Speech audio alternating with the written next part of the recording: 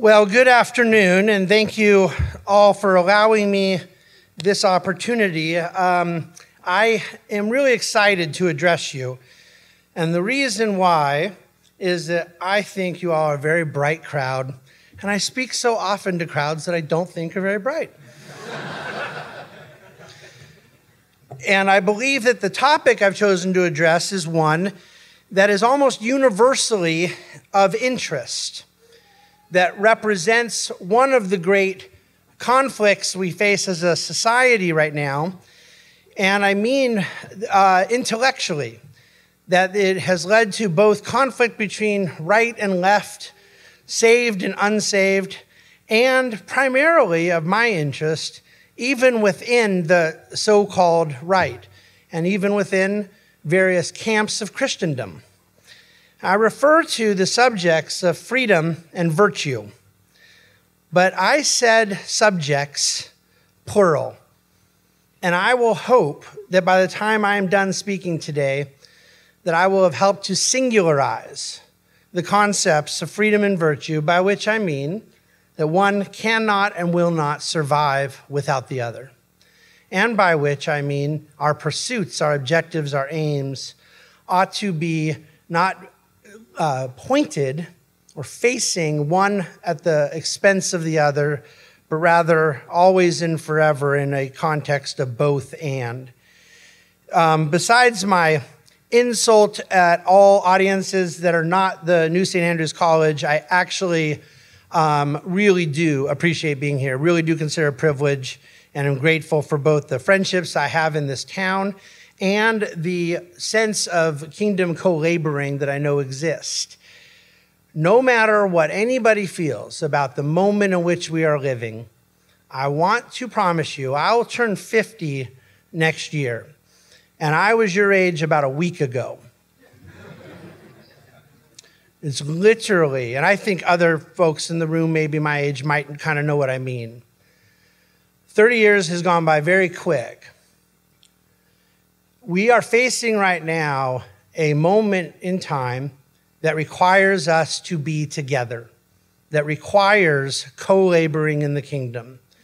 Any attempt to make the case and live out the case and advance the cause of freedom and virtue divorced from one another is fighting with one hand tied behind our back.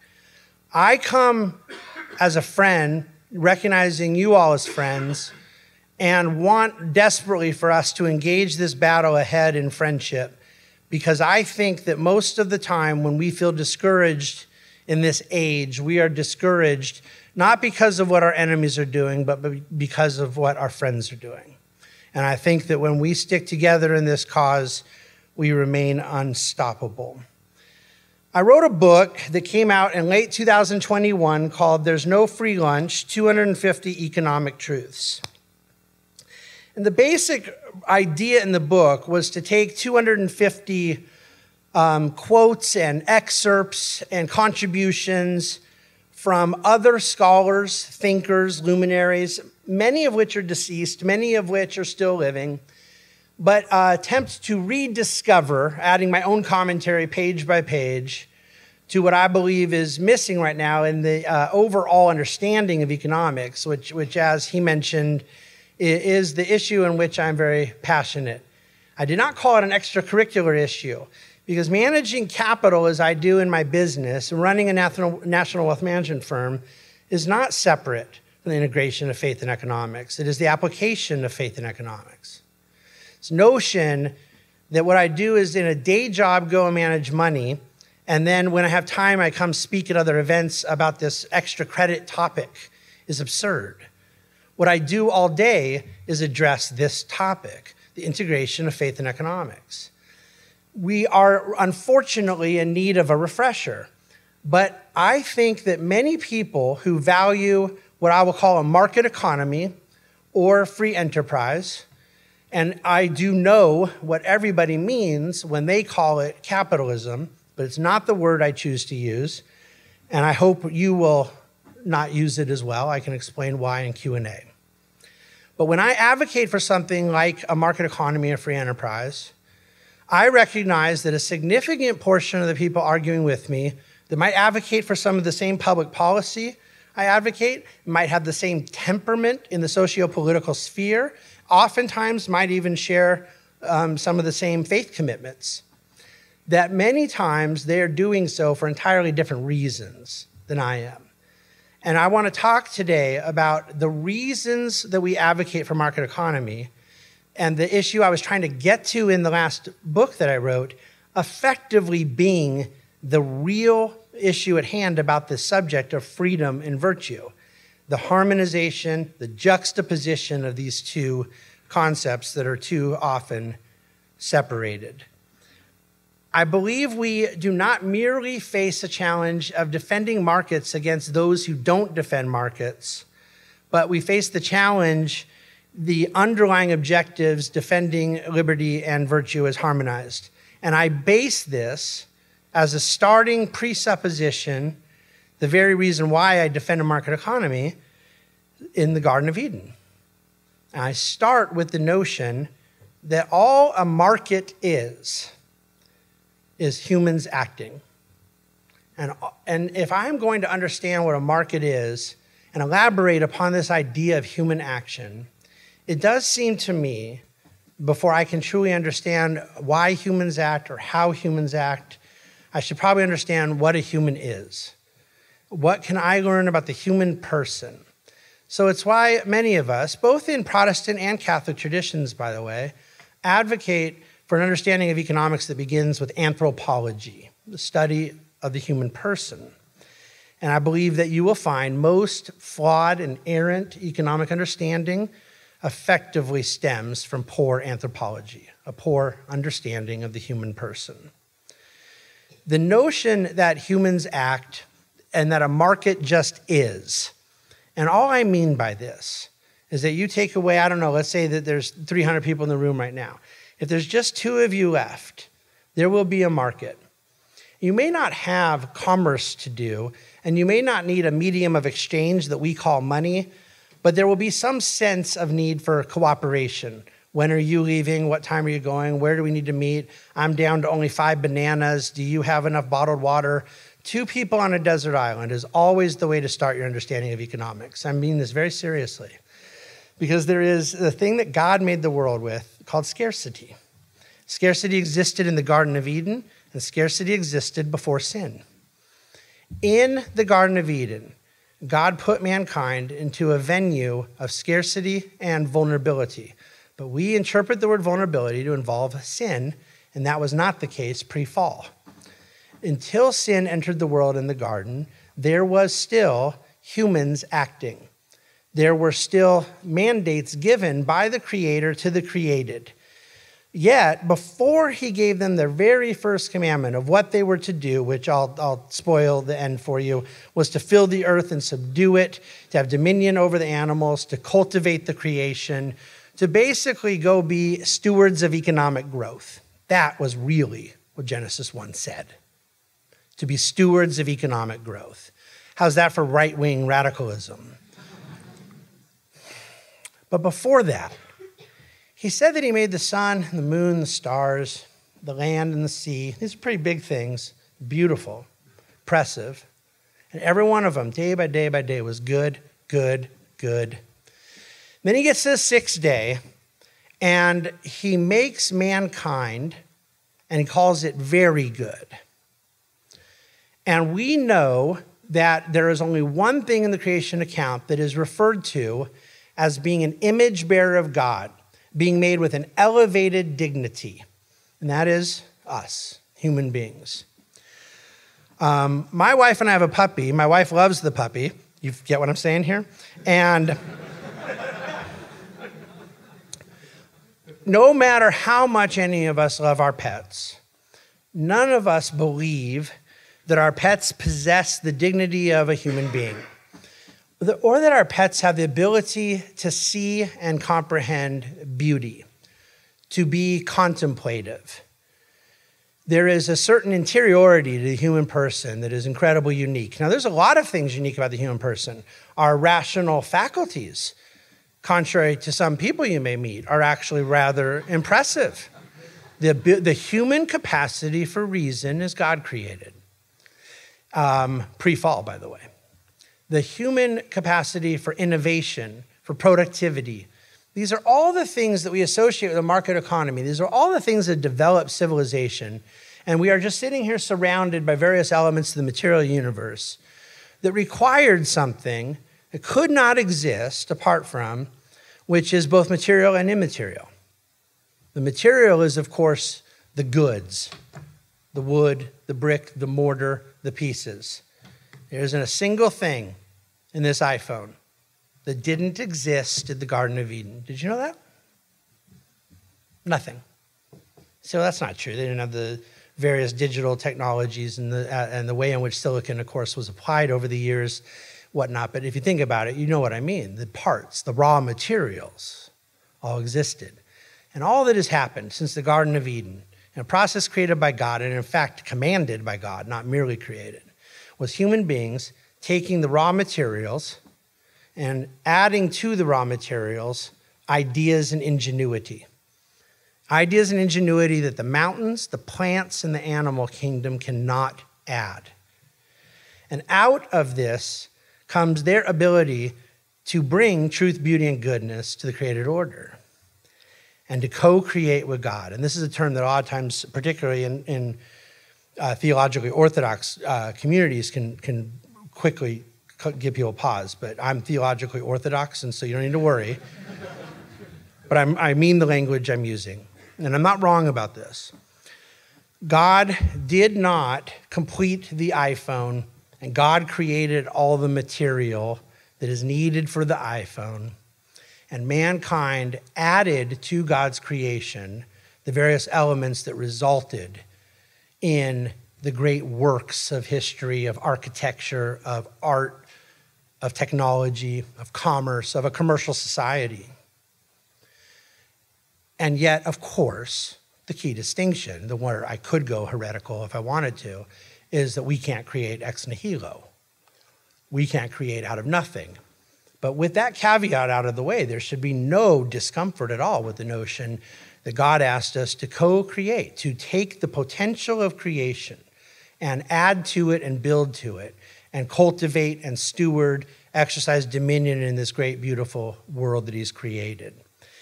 And so, by the way, none of this is in my speech at all. I haven't even started. So when these glasses are on, I'm looking at the notes, and when I'm looking at you, I'm just sort of riffing. I don't know. The reason I set it up this way is to understand that I consider the uncomfortability of defending a market economy perverse for Christians who know basic creation theology, because all I mean is humans acting, and who the human is an image bearer of God, and all people, not the half of us that are in the upper echelons, the top half of income productivity, and not the top 20%, not the 1%. If there is anything in the world that breaks down wealth inequality, income inequality, and class struggle, it's creation. Because here's my belief about the percentage of the population that can and should contribute to market economy. It's every single human being ever created, because they were made by God with dignity. So I don't have a materialistic view or a Darwinian view or a Randian view that wants to see some of the truly enlightened, capable people excel, and then the others live off of that largesse. My advocacy is for everybody to contribute to market economy, because they've all created with this thing in common, being image bearers of God, created with dignity, commanded to productivity, creativity, and innovation. All of this is just in the first book of the Bible. We haven't even got outside Genesis 1 yet. And we go through Genesis 2 and 3, you get to unpack more and more. But of course, what we do know takes place in some of the subsequent chapters is one of the pivotal events in history, the fall. And we know that on the other side of the fall, we enter, for those of us who hold to Orthodox Christian theology, redemption. And I believe now we operate as market actors, much like as the Adam and Eve and what the human race was created to in the garden. We deal with the realities of scarcity right? Market economy, very different if every single thing was equally abundant. It's because it is not. The abundance problem is the inverse of the scarcity problem. It's out of these ideas that post-Enlightenment we were able to sort of codify it into concepts of supply and demand. But if they came up with terminology like supply and demand after the Enlightenment, does that mean that supply and demand didn't exist before the Enlightenment? Of course not. And similarly, this idea about a tension with liberty and virtue, these were hardly new concepts. Aristotle was dealing with this very subject of how humans could essentially find some form of happiness and fulfillment and yet serve a common good. This is thousands of years ago, and it was a heavy subject in the writings of Augustine. And then when you get into later centuries, St. Thomas Aquinas, I think, became one of the first Catholic scholars to embrace the idea that unlike the Franciscans before him, that a life commitment to poverty was not necessarily a noble thing, that there was room for exercising a certain degree of market activity around prices that didn't contradict principles of justice and fairness and morality. So even more, shall we say, ancient figures, and by ancient figures, I don't mean me at age 50, smart Alex. Augustine, Aristotle, Aquinas being the great three examples.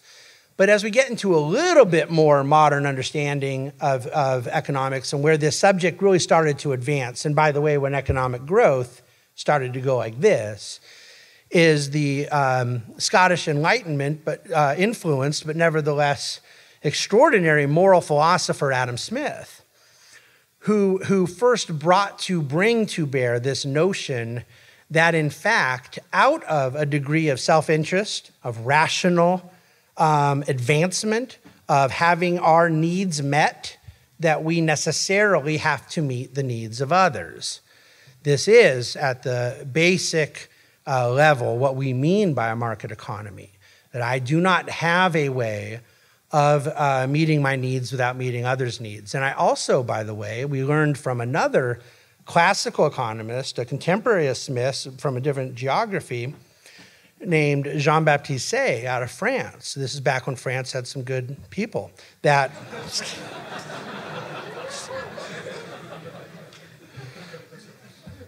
Pretty much kidding.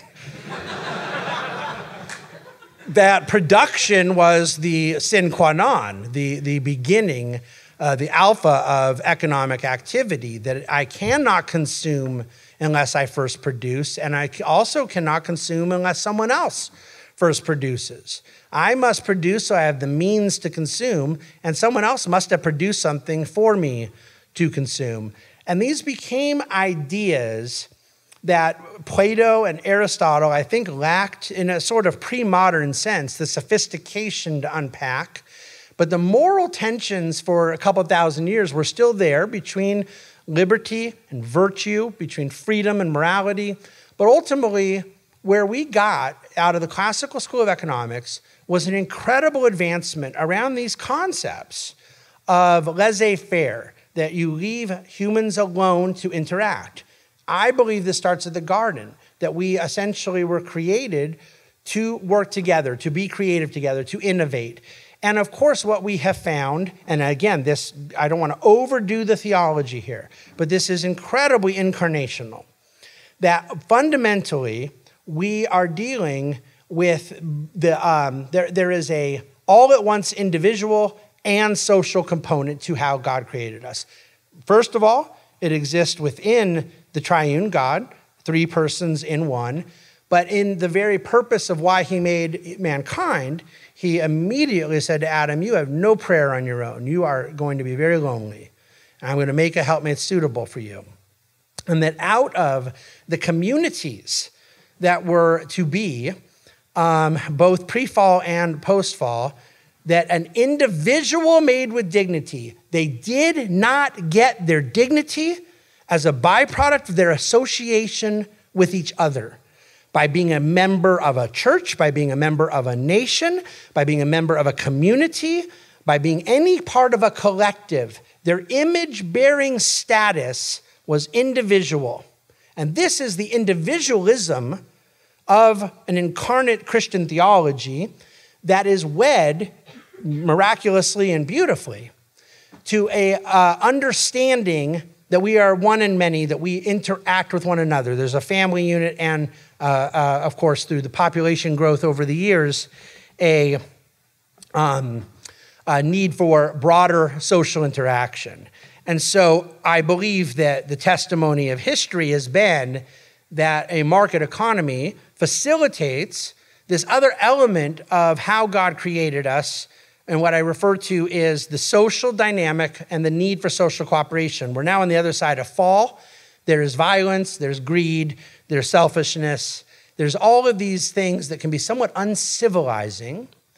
And yet, in a market economy, our needs are more met by meeting other needs, and it creates an imperfect, fallible, but more or less best available option for social cooperation.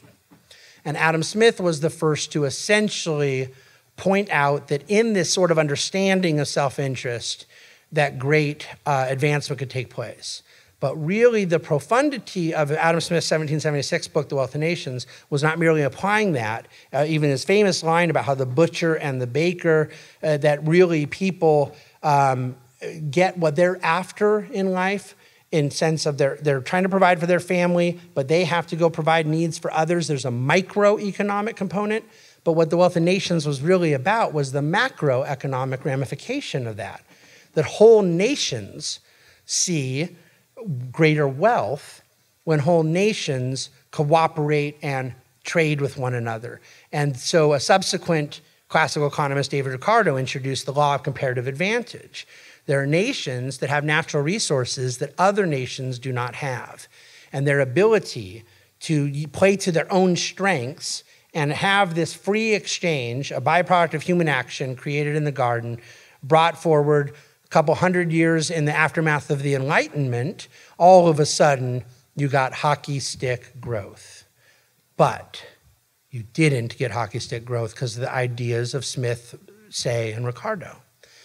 It was a necessary but not sufficient condition of the incredibly blessed times we live in. The times that we live in are a byproduct of not only these concepts in economics that we consider the classical school, but it was wedding them to some degree of freedom. That if you take these great ideas of a division of labor, that mankind can do great things when they pursue their own passions and skills and interests, allowing for specialization in the workforce, these are all, one way or the other, birthright of Adam Smith. But if you connect it to a world in which there is no freedom, it cannot breathe, it cannot marinate, and it cannot ultimately fertilize. And so the great miracle of the American experiment was taking many of these ideas about economic liberty and attaching it to a framework of religious and civic liberty. And more or less in economic history, what resulted in the Industrial Revolution were concepts that came about because of the miracles unleashed out of classical economics, but that they were able to fertilize in a period of freedom. And the ancient debates and battles and tensions about freedom and virtue continue. We're still living in a fallen world. Along comes Karl Marx to clean all of this up for us once and for all. Thank you. It went very well. But Marxism, and particularly if you want to kind of take the lens back a little bit, you're talking about a significant amount of German intellectuals in the second half of the 19th century that more or less framed a competing economic view to the laissez-faire of Adam Smith to a moral framework around class struggle and around the struggle of the proletariat. The notion that capital and labor are stuck in an eternal wrestling match, and that it is a moral struggle. Mankind is at war with nature. It was rooted in deeply flawed theology. It was rooted in deeply flawed philosophy, but it was nevertheless an extremely and very intentional moral argument. in a lot of ways, clarity was brought about by the debacle the 20th century communism was. The bloodshed of totalitarian communism did not cause a lot of people to warm up to the idea that shared means of production, an abolition of private property, that some of the key cornerstones of communist economic distinctives were working very well. And so what really took place in American economic life, where there was, entering the 20th century, a general regard for market principles, a general regard for some sort of Tocquevillian sympathies, high value of family, high value of church, high value of community. This is not to say that it was universally orthodox and universally sanctified, but essentially the predominant themes in society, right? However, the Great Depression called into question not the morality of markets, which at that point the world was still rather turned against what they had seen out of Leninism, but the efficiency of markets. And along comes a gentleman named John Maynard Keynes, a British economist, to say, but wait, there's a third option, central planning. And here he's not advocating for the state controlling the means of productions, maybe on the edges a little bit, on the periphery. But more or less what Keynes wanted was for the smart guys to turn some knobs, a degree of higher government intervention. It's removed from a moral argument. It's an efficiency argument. The Christians aren't making a moral argument. The market economy advocates, giants, legends, people whose shoulders I stand on, Friedrich Hayek, Ludwig von Mises, shortly thereafter, Milton Friedman. They fought Keynes on the efficiency argument, but weren't in a position to make the moral argument because they couldn't start at the Garden of Eden. The anthropology wasn't there.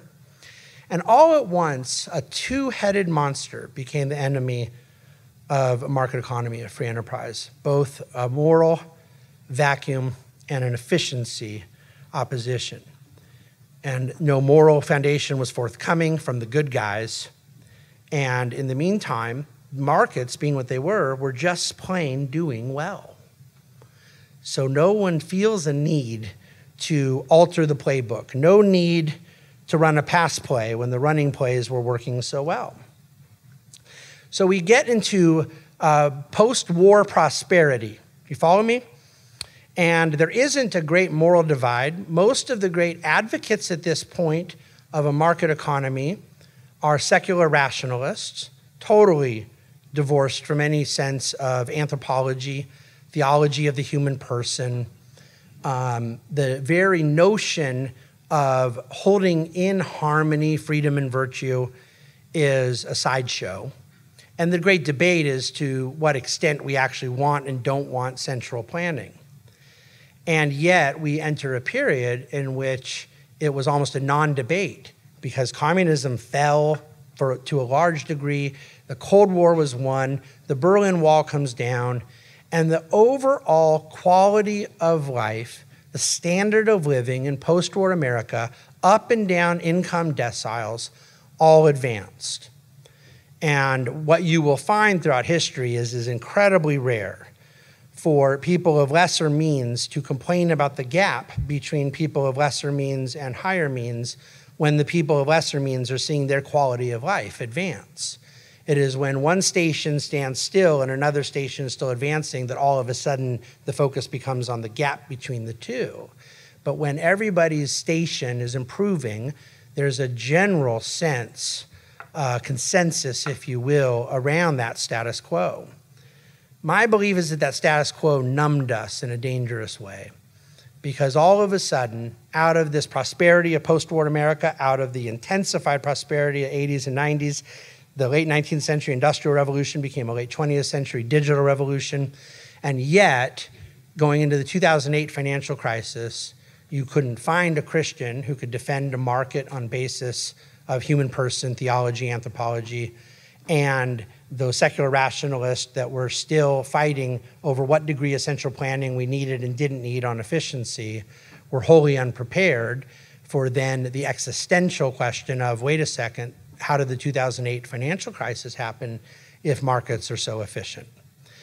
And the real answers were totally unavailable to those who lacked that foundation, that worldview, those necessary epistemological assumptions to first of all point out that this market economy supposedly to blame was not at all a market economy, but a byproduct of heavy interventions of central planning itself, but also fundamentally that what people considered to be a brokenness in the efficiency of a market was not that at all, but a brokenness in the virtue of our society. That ultimately, the indictment out of 2008 should have been in the morality of the person in the mirror, not the framework for economic living that was blamed.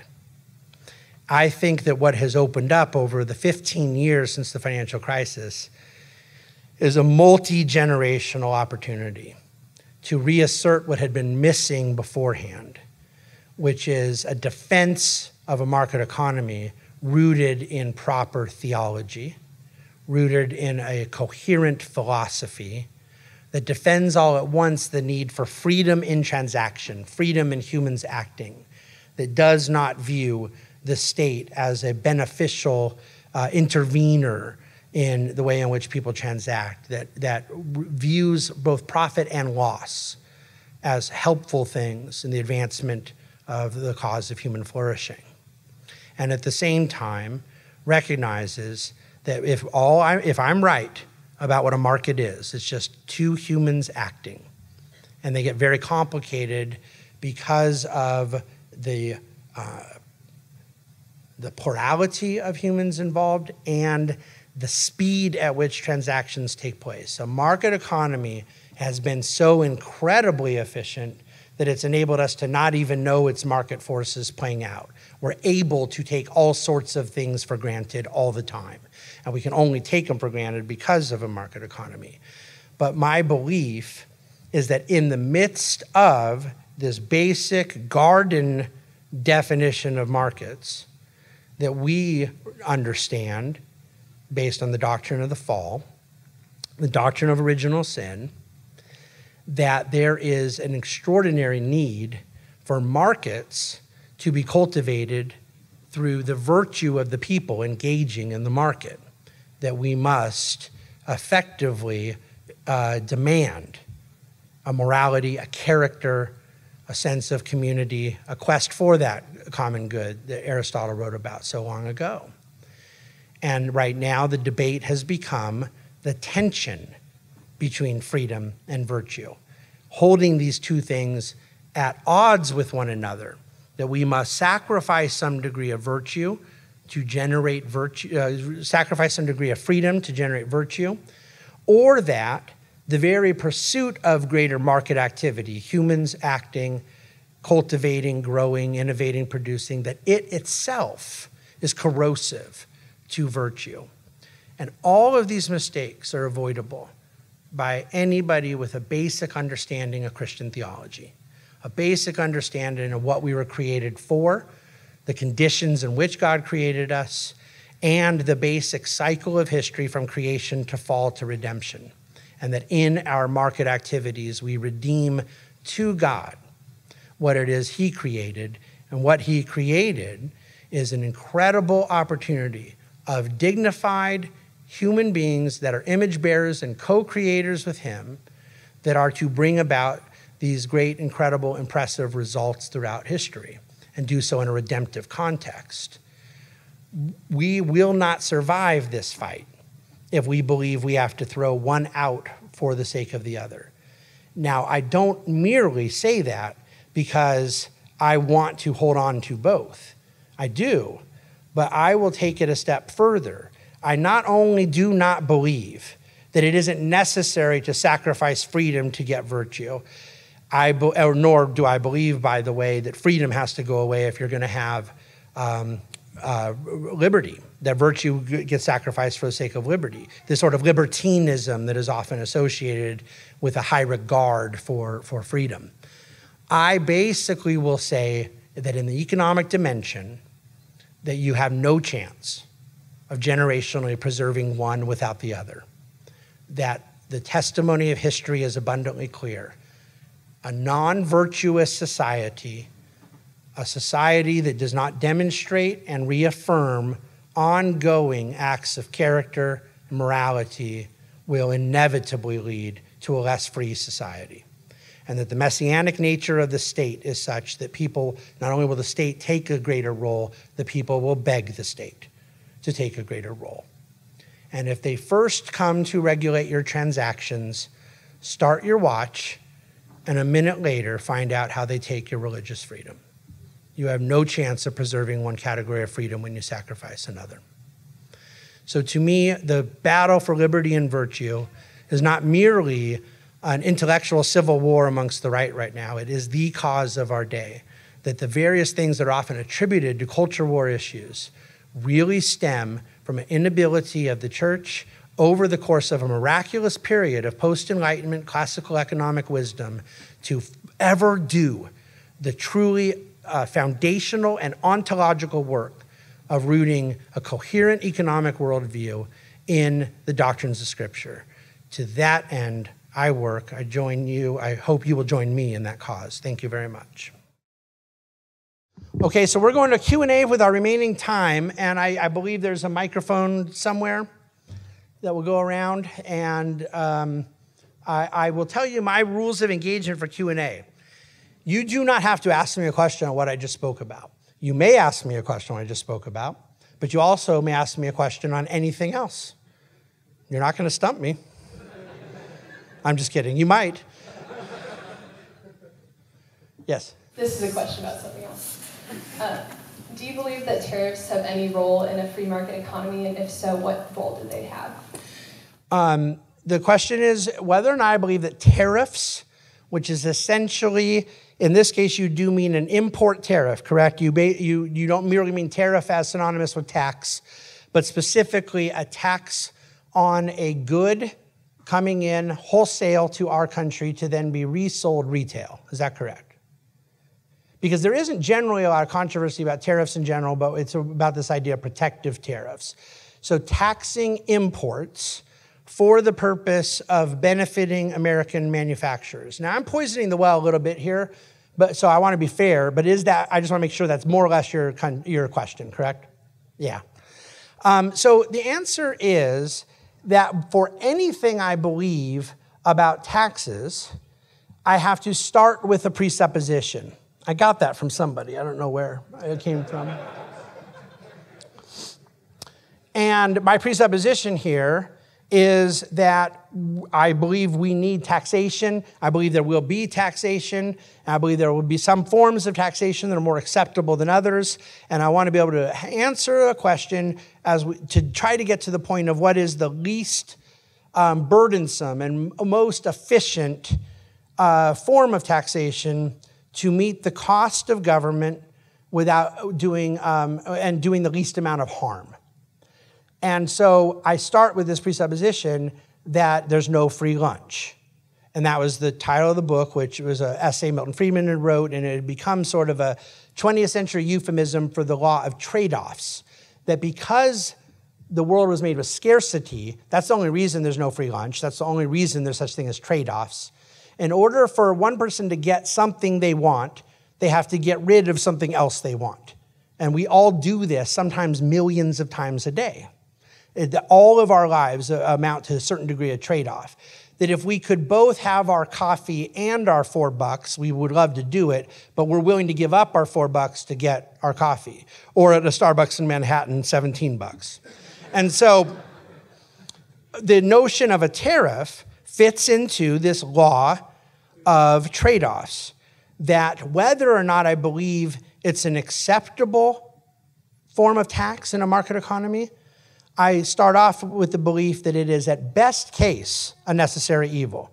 So that maybe the income tax is a good idea, maybe a protective tariff is a good idea, maybe a property tax is a good idea. We're going to get to all that, but that all of them do something I don't really love, which is remove money from its most rational and efficient and productive use, which is humans acting, and move it to the hands of disinterested third parties that lack the incentive and lack the knowledge to optimally allocate those resources.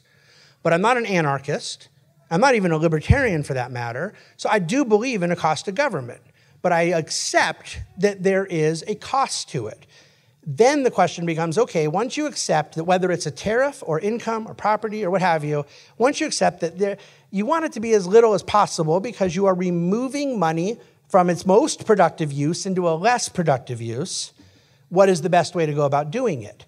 And so is it prima facie a tariff an acceptable part of a market economy? Well, we already know it is. It's in the Constitution. Alexander Hamilton wrote about tariffs. I don't think they were meant to be as protective or cronyist in Hamilton's world as they're intended to be now. But in theory, at a high level, I think that they belong in the conversation. But then at a more practical level, so I've gone from the philosophical to the historical to now the most contemporary practical. Do I think that a tariff is generally a good idea when it's being done to benefit one at the sake of another, and effectively an American producer versus an American consumer? That's what the tension is. And my answer is more or less, I'm pretty much opposed to it. So because I have the lights in my eyes, I can't see all the hands, and I'm going to let the microphone, and plus he'll know who to call on here. Yeah. I was hoping you'd let unrelated questions. Tell me your name so I can be polite. Judah. Okay. This is more of an investment question. So as we are, lower risk actors, we're younger, and so we have plenty of time. What would you recommend if we're looking into, starting some long-term investment? What area of the economy is there? An area of the economy you're invested in? What would you recommend? So just at a very high level, the universal answer is that everybody's answer to this question ought to be somewhat different. If everyone in the room shares, let's say you're all 21 years old, that's one common input, but various emergency reserves, liquidity, earnings potential, objectives, tax treatment, their family dynamics, there's all sorts of variables that should not lend themselves to a universal answer. But nevertheless, as a general principle for one who just assuming that there's some sort of disposable income above and beyond reserves, the debt's been dealt with, one has kind of got a various rudimentary game plan for the young adult phase of their life underway, and they're looking for some investment that will be long-term compounding of capital. And they don't have the sophistication or liquidity yet for investing in illiquid real estate and all the other types of deals that me and my clients do just to kind of get started, right? With some 4-figure, 5-figure type amount of money. Then I have built my career around the belief in dividend growth investments. I have a book called The Case for Dividend Growth, Investing in a Post-Crisis World. I'm happy to send to you that, but more or less, I think you can do very cheap, very inexpensively, and have plenty of liquidity and flexibility to generate a long-term compounding of capital around companies that are growing their free cash flow and growing the portion of it they're paying to you. And I believe most other forms of index investing are more or less momentum chasing, and speculative dividend growth investing is more fundamental and better captures the human action envisioned in Genesis 1. Yes, sir. Thank you for speaking with us, Mr. Bahnsen. My name is Caleb. My question is about the main premise of your talk. You seem to say that there are two main aspects of Christian theology that inform our support of markets, and one being that humans are able to co-create with God, and the second being that we have human dignity. My question is the first being that humans what? Co-create with God. Okay. Yeah, the second being that we all have the same amount of human dignity. Mm-hmm. And my question is it possible to have a coherent secular framework that acknowledges that all humans are equal, and that all humans have the ability to create something new out of resources that are already there, and support the free market without using Christianity? It's such a good question. And it's, in a lot of ways, like my late father was what was known as a Christian presuppositionalist, and he popularized, in a sense, this notion of what we refer to as the transcendental proof of the existence of God, that fundamentally there is no basis for logic, science, morality apart from a Christian worldview. And he applied that to the field of apologetics, defense of the faith. And when I view the epistemological upbringing I have from my dad, I look to do so in the field of economics. And I'm well aware of the fact that unbelievers, as my dad was in the apologetical sphere, unbelievers say incredibly intelligent things all the time. And they do incredibly miraculous things in a surgery room all the time. And they can be incredible wealth creators all the time. So this is not remotely contradictory to what I'm saying when I tell you that the only reason they're doing it is because of the truths that you and I believe that they don't. In other words, I'm just stealing from my dad here. They have to borrow from my worldview. So I absolutely believe they can have a coherent worldview, a coherent framework, I should say, a coherent framework for being economic actors. They were made with rationality. I'm a big antithesis guy. However, they were made with the same rationality and reason and, by the way, commandment for productivity, innovation. Sometimes they live it out a lot better than we do. So I don't think it's incoherent, but I don't think it can exist without them climbing up the ladder that requires Christian foundational truth. Okay, that's a great question. Time for one more question. What are your thoughts on the Austrian School of Economics and its consistency with what Christians should believe or what Scripture teaches about the free market? It's a wonderful question, and it's something I've devoted a significant part of my adult life study to. In a lot of ways, I consider myself a sort of recovering Austrian. I grew up learning economics under von Mises and Hayek. There's certain well-known 20th century economists that are in the Austrian school that I hold in very, very low regard intellectually. But Karl Menger in the late 19th century introducing the subjective theory of value. You heard how the affections I have for Adam Smith are really hard to top. But Adam Smith held to one of the worst things that enabled Marx to get hold, which was a labor theory of value. That essentially the value of something is the amount of labor that was imputed into it. That gave Marx a lot of leverage in holding to a struggle between labor and capital, and it was a fatal flaw in Smithian economics. Karl Menger was the original Austrian who came and told us no, that the value in a market economy is effectively subjective to the consumer, and it is reflected in prices. And that led to Hayekian idea, which is real, true Austrian economics about price discovery. I think that they more or less, when we're really talking about economic theory, got an awful lot right about what Mises called the praxeology, the logic of human action. I consider myself Austrian in that sense. But I do not believe that some of the Austrians' theory of money and credit is entirely true. I think applying the law of marginal utility to money was a brilliant idea. It's distinctly Austrian. But I think the way in which it was applied proved to be extremely foolish. And so now it's a little bit difficult because, like happens so much in Christian circles, for example, there's been so many civil wars within Austrian economics that sometimes people don't know what they're referring to. The George Mason University is well known. There's a Misesian group out of Auburn. There's these different kind of factions of it. But intellectually, the Karl Mengers, Ludwig von Mises, Friedrich Hayek, these are giants, champions. But their fatal flaw was their secular rationalism. That, to me, is where Christians have to stand taller, is not in any way forfeiting the wonderful issues by which they were right, but applying a better explanation as to why their theories are true. So I think the Austrians in that sense, much like the monetarist, much like the supply side movement, it kind of comes down to this other gentleman's question in a lot of ways. There's an awful lot of things in economics, and much of Austrianism fits into this, that are examples of people getting the right conclusions from the wrong premises. But I know at the next 2008, if you don't have the right premises and right conclusions, we lose, they win. And that, to me, is what the challenge is I plan to dedicate the rest of my life to. Thank you. Thank you all.